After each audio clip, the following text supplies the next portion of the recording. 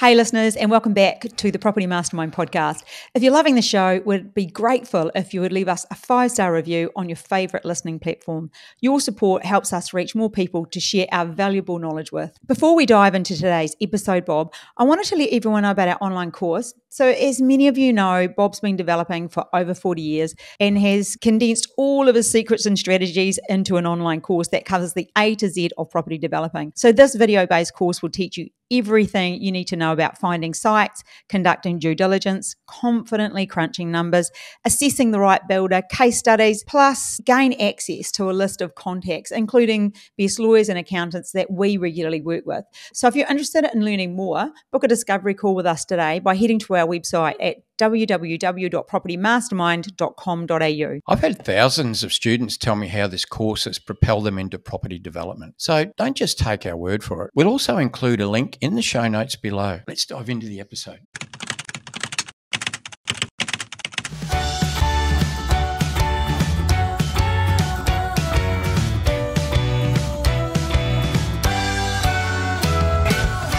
Hello and welcome back to episode 164, part 2 of How to Pick the Right Builder. Last week we got a little bit carried away and the podcast started going on a little bit long, so we thought we'd hit pause and go again so we didn't sort of people didn't run out of time to listen. So Bob, today's tip. Oh, well, yeah. It's a boating or a fishing tip today. What is it going to be? So as you know, we hit a bit of rough weather a little while ago when the battery tore out, the wires were broken and all sorts of things. This isn't when we almost drowned, this story. Well, I don't know if we've actually told everyone the real story. So a number of the electrics wires are all snapped and broken. So I've gone back and I've sort of sorted it out and connected them all, and nothing works. Oh, really? You didn't tell me that. What happened? Well, I think the tip is better to get a marine electrician in at the beginning than try and do it all yourself. Okay, gotcha. A couple of things work, but a lot of things don't work. Okay. I know I'd rather find out before we're in the ocean rather than when we're in the ocean. Yeah. So, there's my tip for today. Great tip, Bob. Go straight to the experts first. Yes. Don't do too much yourself because if you're not an expert. Last time we went out, it was a couple of weeks ago, and Bob wanted to just test that the anchor was working, that the electrics for the anchor was okay. And so what we've got an electric anchor, dropped it over, and it just cut the motor out. Next thing we're like out of control, floating somewhere. I'm like, no, you get it sorted. Okay, so yes, fair enough. So I've been out once since then. And by himself, I didn't go. Yeah, so I wanted to anchor up and do a bit of fishing, then the anchor wouldn't work at all. Oh my goodness! Oh, yeah. Hear that laugh? There's more to it than just the anchor. Yeah, there's stuff I don't know here, I can tell. Yeah. Anyway, let's move back in. Before we kick in, this week the book goes to Barry Mabel. Barry Mabel recently joined our community Facebook group, which is Property Developer Secrets and Hacks. So Barry, thanks for joining that community, and we will soon get a book to you. Okay, so this is part 2 of How to Pick the Right Builder. We were on this last week and ran out of time because I was asking so many questions, but I know it was a really useful podcast, Bob. So let's carry on. And thank you to the people who have been sharing our podcast and telling people about it. We really appreciate it. Okay, so we were up to last week. We finished off with interior designers, and how you pick your specs and whether you rely on them to pick them. This week, Bob, I want to start off with. So you probably, if you haven't listened to episode 163, you might want to start there. Otherwise, this one's going to feel like it's in mid-ear. But let's talk about the special reports from a builder. Because a builder needs to supply reports, and what's that process and how often and when? Where do these turn up and show up? You're talking about reporting on the way through? Because, well, first of all, special reports, what I often consider special reports is what you get during your development permit stage. And so all that needs to go into your tender documentation. And there may be an acoustic report required. So if there was, the recommendations should be reflected in the architect's drawing, so you would have had that. But I'd always give the builder a copy of those. Sometimes things like a management plan for trees, how that gets done, because part of our development permit might require one. It could be neighbours' trees. Like I've had neighbours' trees right on the boundary. Had to get an arborist report on how not to destroy those trees when we're building, and that report would need to go to the builder as well. So any reports that you have along the way should go to the builder during that tender stage, so that they're really familiar with it. Because if you say you omitted, forgot, just didn't actually realise you needed to send a particular report to a builder, and it ended up changing things. Like we recently, I don't know, she did give it to the builder, but we had a mentoring student who had a neighbour who was pedantic, and so she had to fix up her driveway so it didn't go over the tree roots, et cetera, et cetera. But say that didn't happen, maybe she didn't pass that on to the person who was doing that. What would the builder's reaction be, or what would they then do? Do they just say tough cookie? Well, with some of the reports that you get during your development permit, when you get your building permit, they might be rectified. So if you had to get an acoustic report, for instance, at part of your development permit, and they recommended a certain type of fence, maybe some windows need thicker glass, right. Maybe some walls need double plasterboard or insulation, that should then be reflected in the plan. So you'd have to make sure that the architect then at the building permit made those sort of alterations. But I mean, something like a management plan for tree roots, it's really up to, well, it's up to the developer to pass them on. Not such a big deal then, but I mean, I tell you where I've seen people make mistakes is during the architectural design process, an architect might issue another set of plans because he's made amendments to it. And what they do, at the bottom of the plans, they have the revision number. So every time they do change plans, they have revision A, revision B, revision C.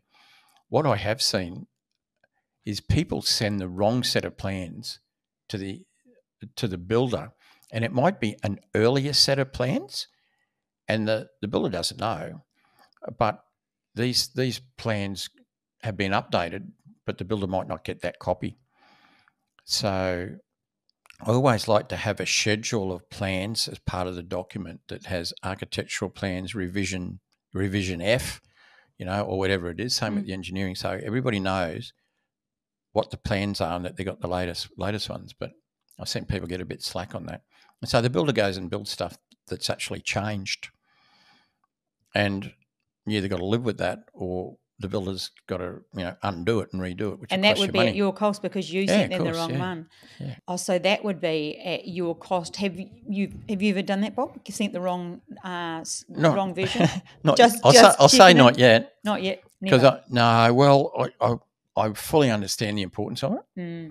So I always check that I do have the latest revisions before I send anything out in a tender. And also I have a table of documentation that has the revisions listed on it, so that the builder is then quoting on those particular sets of plans with those particular revisions. And so it's all sort of documented as part of like a quality control thing, really.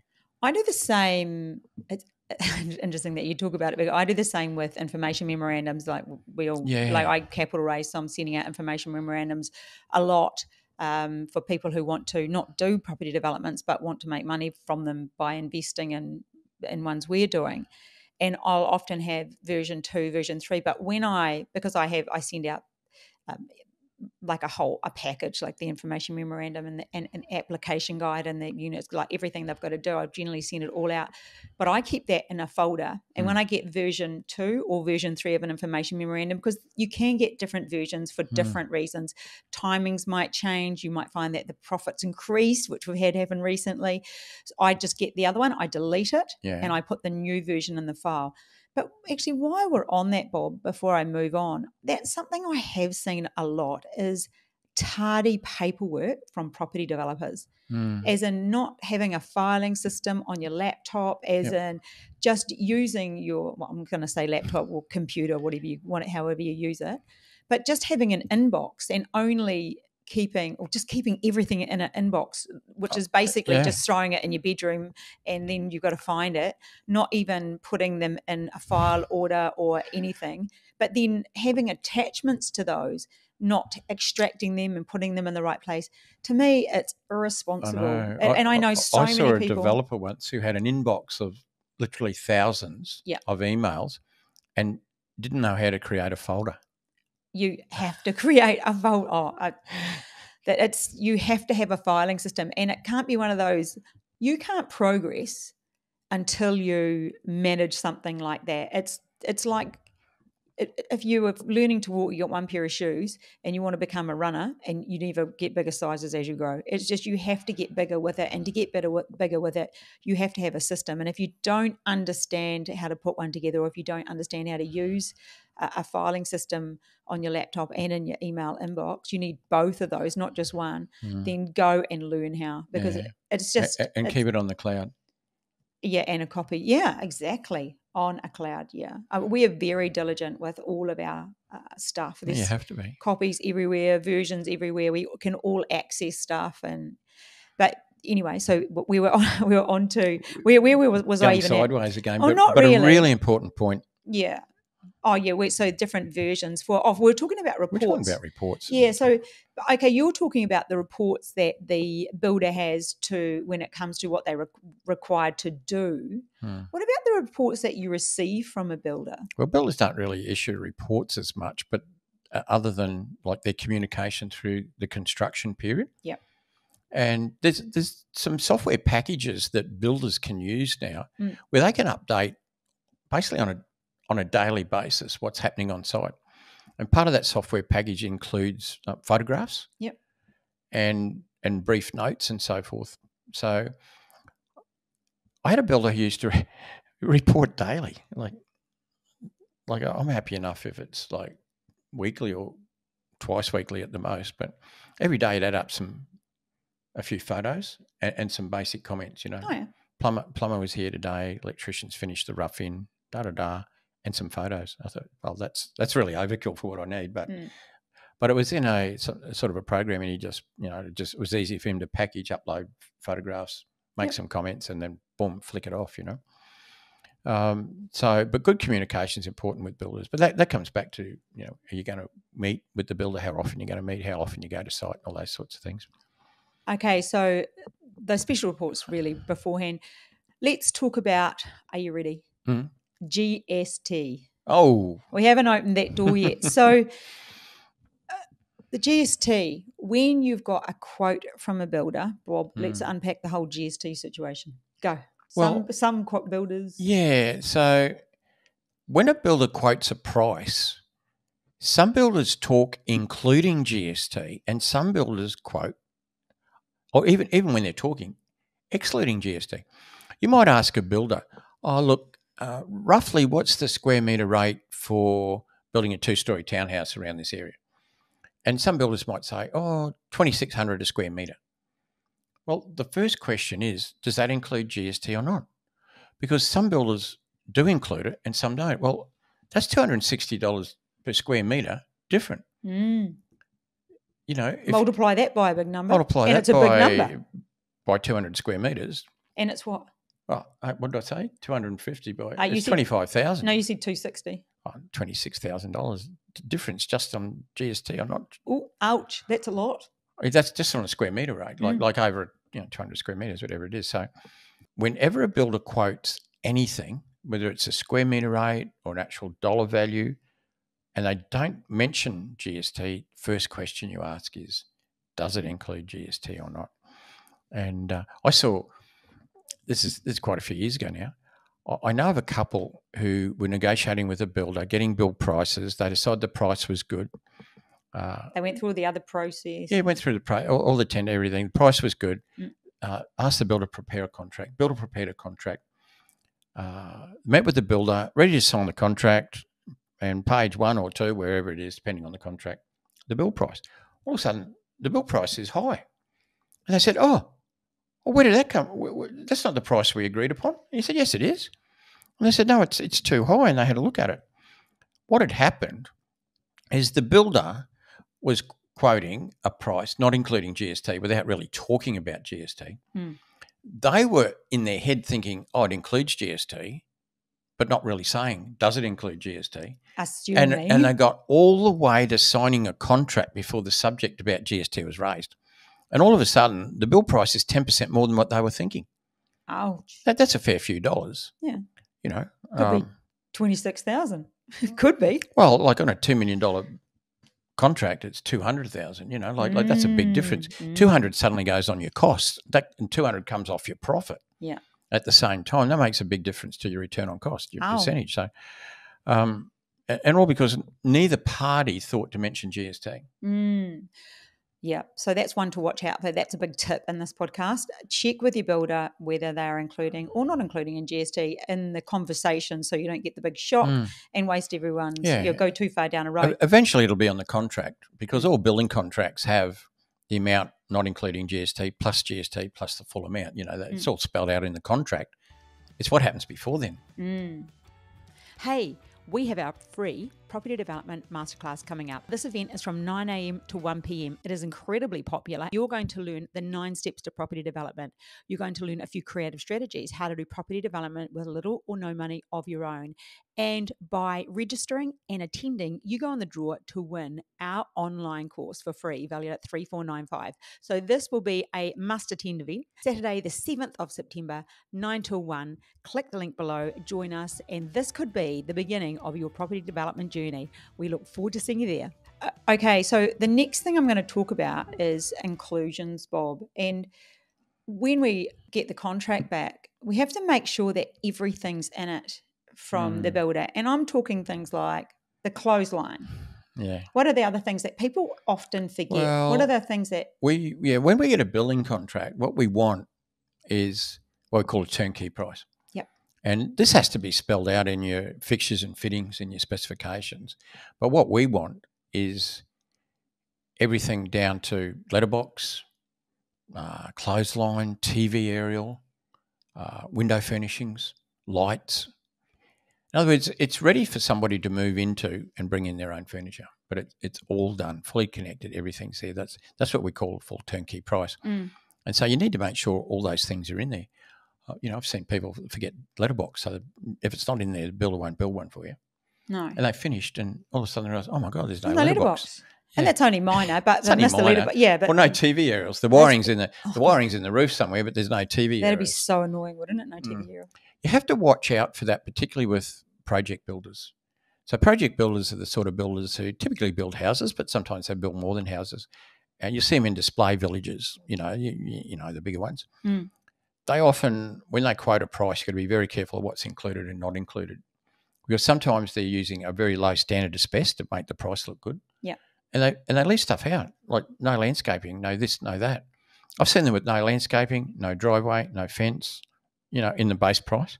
Look, that's okay as long as you're aware of it, because then if you're aware of it, then you can start to add those things back in. You see that more with project builders than you do with what I call commercial builders that we use on, multi-unit stuff, townhouses, duplexes, that sort of stuff. But it all comes back to what's in your specs, and that's what they have to quote on. And this is stuff that you need to know. And just so you do know, the content for the last 2 podcasts that we've done on building, on builders, is I actually just watched the module on the online course. I was like, how can we break this down? So I went through it, and then if you are interested in learning this in depth detail, it does. This is scraping the surface. It is all in the online course. But it's really good for you as a listener to. One, just be inspired about property developing, but 2, realise that there are lots of things to consider. You just got to do everything right. Yeah. There's rules to all of this. I mean, we detail it, obviously. Yeah. In the course or memory program of holding people's hands, but it's a matter of getting it all right and not missing stuff out. Yeah. Okay. The next thing I want to go on to, Bob, is builders' timeframes and the considerations. That's a good one at the moment. I'm actually just going to pop these under here, and the considerations for builders' timeframes, because you might have gone out to 3 builders and you've got some come back and you're like, yep, this perfect price, everything I want, but the time they can't start for 8 months, even though I've seen that their build is shorter time frame, but it still finishes later because they can't start for longer. So what do you look for in the considerations when it comes to time frames? Yeah, so there's more to it than just price. timeframes are important. Look, you could have a builder quote at, let's keep it simple, $1 million, and he can build it in 26 weeks. Somebody else is 970,000, but he wants 45 weeks. Assuming everything was equal, quality of builder, everything, which one would you choose? Well, you actually got to do the numbers because, 26 weeks all day long. Yeah, because you're paying interest on time, aren't you? Yeah. So time is money. How's it work out? It mightn't really be cheaper. You've got a price difference. Oh, that's what I mean. Yeah. Sorry, so I $1 million, thought they were equal. yeah. I actually didn't listen. I wasn't. The $1 million is the fast guy. Yeah. The cheaper guy is the slower guy. Yeah. So which one? Well, you'd have to work it out because there's, that extra time the slower guy is going to take is going to cost you money in holding costs, particularly in interest on your loan. So 19 weeks longer. Yeah. So in your head, which one do you think would work out? Probably be the million. I'd rather get it done and dusted and get it out of there faster. Yeah. But you can work it out if you want to. It's pretty easy on your feasibility calculator. If you have the feasibility calculator, pop it in, push the button, boom. The property mastermind feasibility. There you go. So that is a consideration. It's not just price. Yep. Timing's important as well. And some builders, as you say, can't start for a while. But then you might not be able to start for a while either. You could have a tenant. You could be doing stuff on a delayed settlement. Like there could be all sorts of reasons. Yeah, well, you want to work stuff out that you haven't got tenants hanging around for 12 months. No. That's all part of the, the stuff you do early. Well, yeah, but I mean, it's taken you a while to get your development permit and your building permit. So there's plenty of time to sort out tenants, hopefully. Although I have seen people buy a development site only to find out the tenant is on a 2-year lease. They only recently signed it. Oh, yeah, another wee tip. Then you've got to try and buy them out. You mightn't have to buy them out for 12 months by the time you get all your approvals, you've chosen your builder, you've organised your construction finance, and you're ready to go. You've still got 12 months left on their lease and you want to get started. You might have to give them something friendly. Yeah. Buy out their lease, help them move, pay for their removals. Yeah. Give them a handshake, send them to Dreamworld for 4 days, all expenses paid. Who knows what you got to do? But, I've seen silly stuff like that now that you mention it. It's off subject, but that's another tip. But it's Check the leases. But, yeah, exactly. That's not really when it comes to build contracts, but yeah.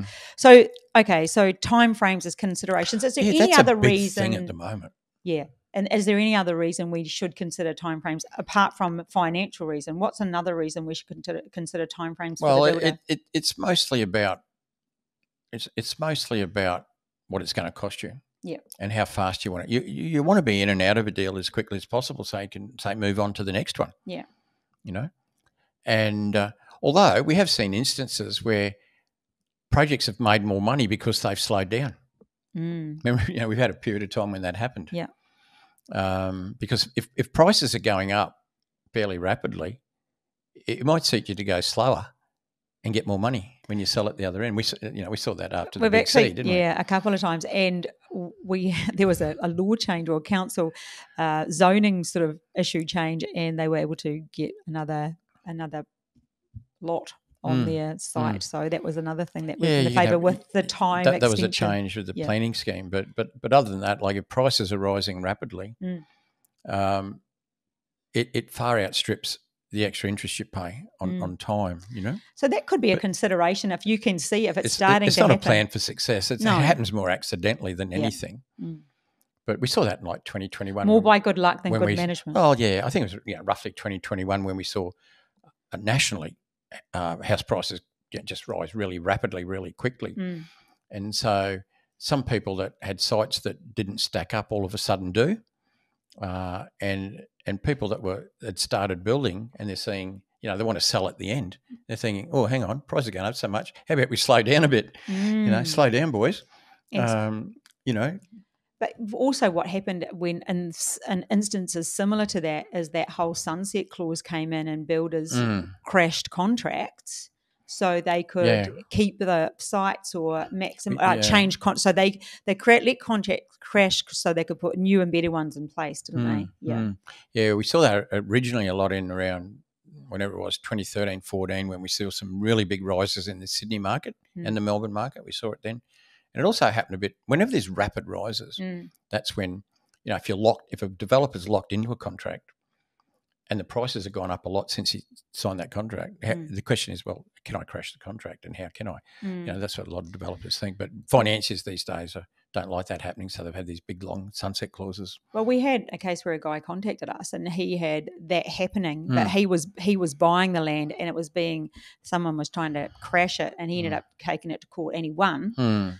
He just kind of signed up to get some advice from Bob about how to deal with it, which was great. I think we gave him advice that wasn't legal. Well, I don't mean it was illegal. I mean, we can't give legal advice. So we gave him, a layman's opinion. We also gave him a lawyer. Yeah, and he won, so that was good. He was happy. And then he ended up getting married and marrying his lawyer. So what about that?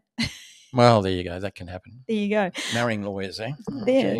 But he rang us afterwards. But anyway, okay, so moving on from builders and timeframes, Bob, I want to talk about getting references about your builder and the different places, how many you should get, and the different places you should go, and what type of references you would look at getting. So if you haven't used a builder before, the question is, how did you get onto them? We talked last episode about using your architect might refer quantity surveyor perhaps. Yeah. Look, I've been directed to. I used a builder on 3 projects that was recommended by my lawyer. Mm-hmm.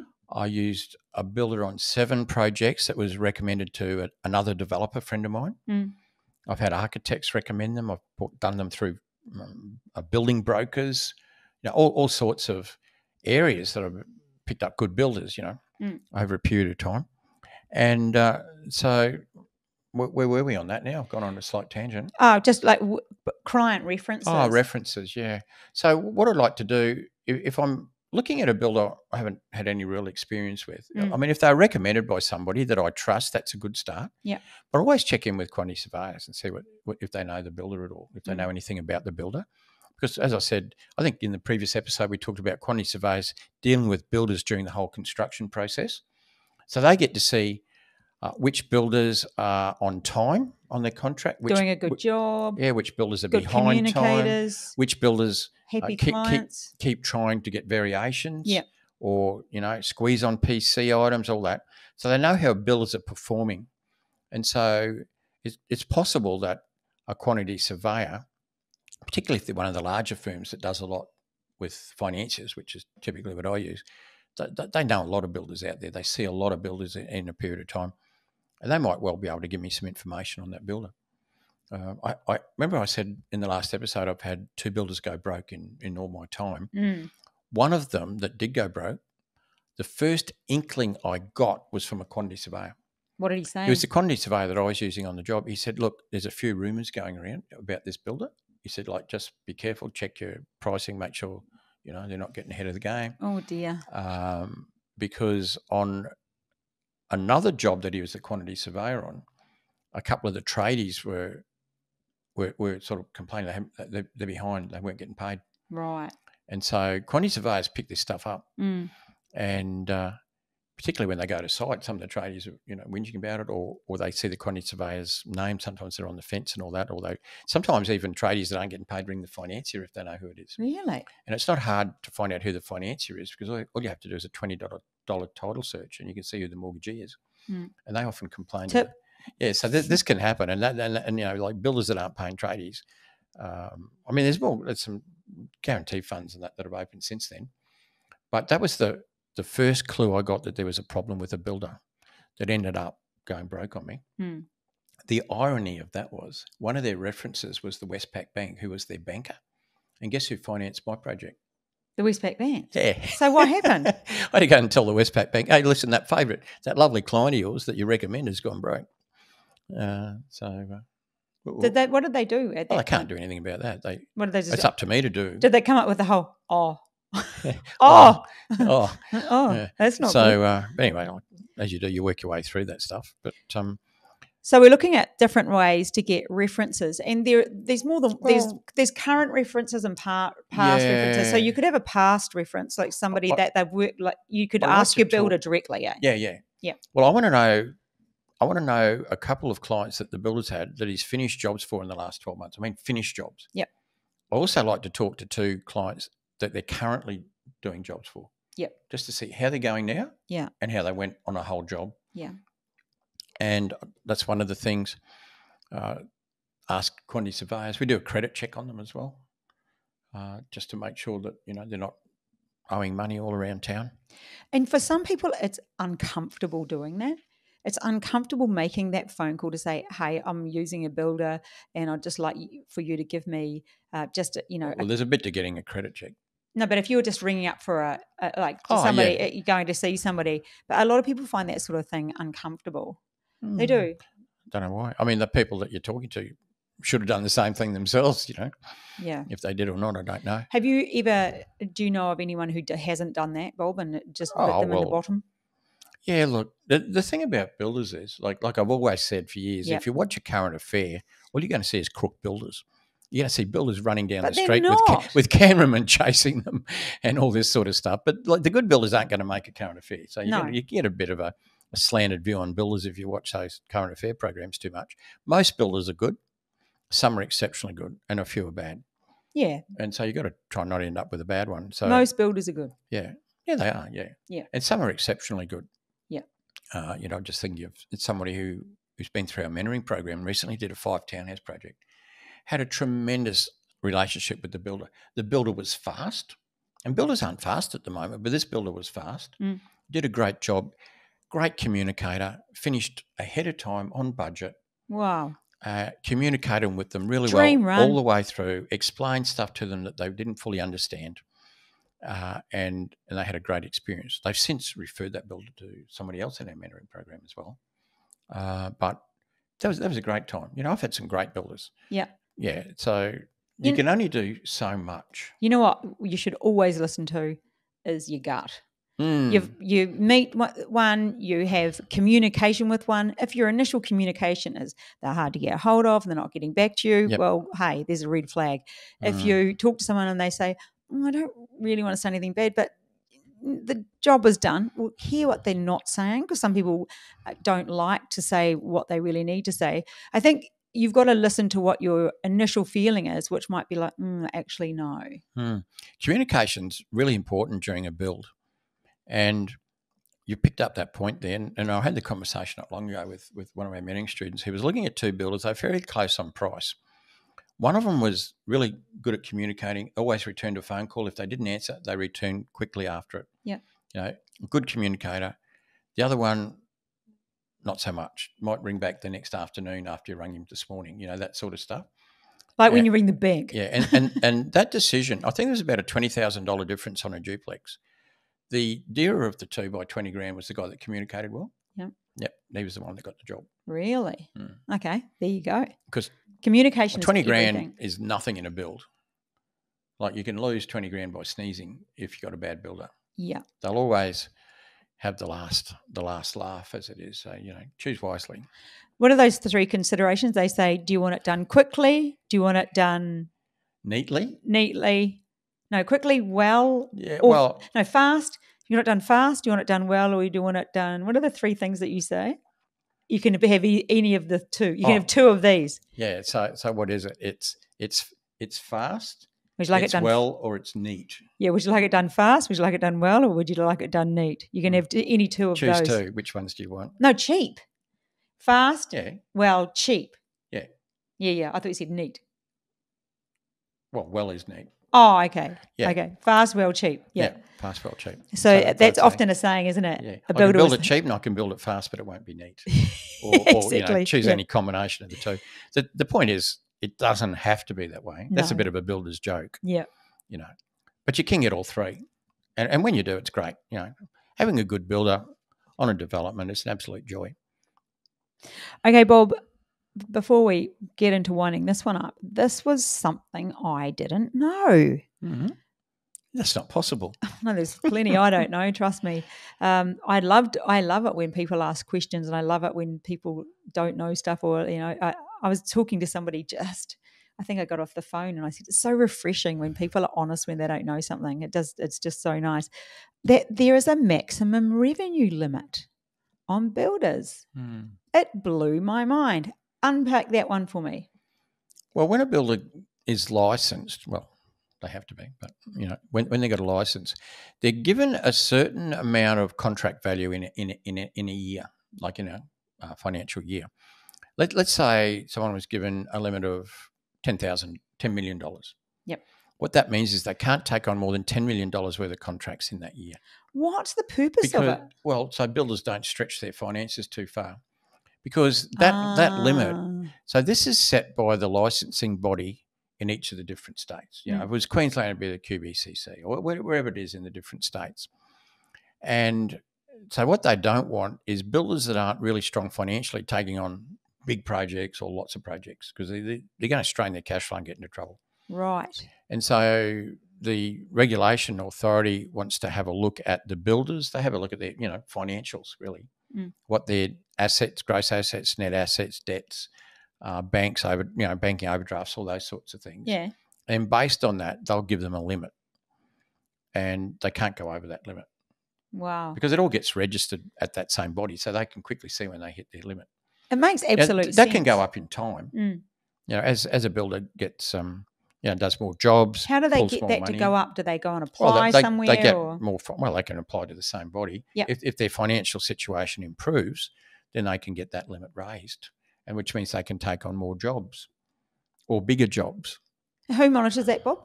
The same authority that regulates builders' licences in each of the states.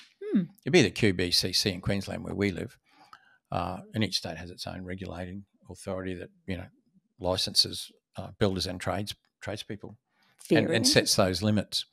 So I had a builder once. It was about May, and I was at the contract signing stage. He couldn't sign it until the 1st of July because it would have taken him over. He had to wait about 4 or 5 weeks, but it was a good price, and I was still finalising a few matters. Wow. So 1st of July, it started again. Wow. So interesting stuff. Yeah. Bob, I think we've pretty much covered everything when it comes to builders for these two podcasts anyway. I think we've done... For a podcast, we've done well. Well, I think we've unpacked quite a bit. So I hope you got a lot out of those two podcasts put together, a lot of information there on builders, how to find them, what to look out for. We unpacked quite a bit, Bob, didn't we? Yeah, I think it was did. Great. But you may not be interested, or you might be interested in property developing, but there are two different roads to go down. Yeah, well, look, you can make a lot of money out of property development, do it properly. But there's two ways to make a lot of money out of property development. One's to be a property developer. We can certainly educate you and get you on that.